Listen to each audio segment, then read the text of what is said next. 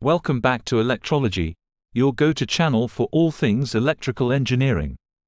Today, we're diving into a captivating topic, HVDC transmission. We'll explore why it's necessary, how it works, the different configurations, compare it to high-voltage AC transmission, and discuss its disadvantages. But, you don't want to miss the exciting applications of HVDC, so be sure to watch till the end.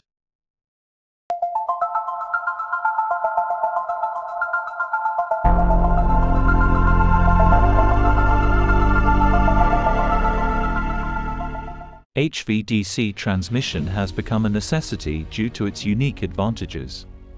It's ideal for transmitting power over extremely long distances and connecting asynchronous grids. Plus, it's efficient in reducing power losses and stabilizing electrical grids, which is essential for our modern, power-hungry world. But how does it work? We know that AC power is generated in the generating station. This should first be converted into DC. The conversion is done with the help of rectifier. The DC power will flow through the overhead lines. At the user end, this DC has to be converted into AC. For that purpose, an inverter is placed at the receiving end. Thus, there will be a rectifier terminal in one end of HVDC substation and an inverter terminal in the other end. The power of the sending end and user end will be always equal. When there are two converter stations at both ends and a single transmission line is termed as two-terminal DC systems.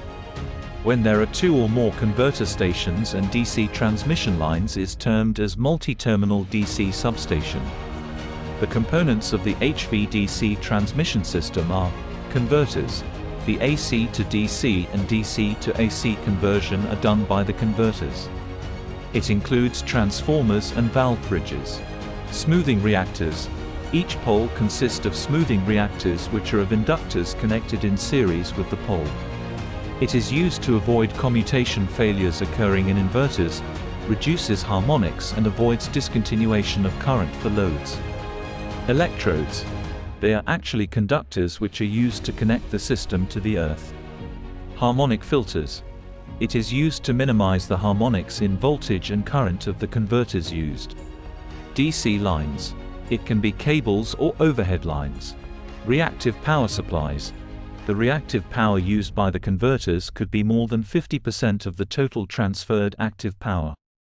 So the shunt capacitors provide this reactive power. AC circuit breakers. The fault in the transformer is cleared by the circuit breakers. It also used to disconnect the DC link. HVDC comes in various configurations. There's the monopolar system, where single conductor is required and water or ground act as the return path. If the earth resistivity is high, metallic return is used. Bipolar, where double converters of same voltage rating but opposite polarity are used in each terminal. The converter junctions are grounded. And homopolar, which uses a single conductor with an earth or sea return. Each has its applications, depending on the circumstances. Multi-terminal links are another fascinating aspect of HVDC. They enable the interconnection of multiple grids and power sources, fostering grid resilience and efficient resource sharing. This technology plays a pivotal role in the development of our future smart grids. Let's compare HVDC to high-voltage AC transmission. While AC is great for short distances, HVDC shines over long distances, offering lower energy losses and efficient power delivery. It's also crucial for connecting grids with different frequencies. Now, HVDC isn't without its drawbacks. The initial setup costs can be quite high, and complex converters are needed for AC to DC and DC to AC conversion. These challenges need to be addressed to fully embrace HVDC.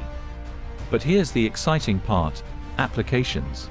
HVDC is used in submarine power cables, interconnecting renewable energy sources, and even long-distance transmission across continents. It's playing a vital role in the transition to a more sustainable and interconnected electrical world. That's a wrap on our exploration of HVDC transmission. I hope you found this journey through the world of electrical engineering enlightening. Be sure to subscribe and hit that notification bell so you won't miss any future electrifying episodes. Thanks for tuning in to Electrology, and remember to watch till the very end to discover the electrifying possibilities of HVDC transmission.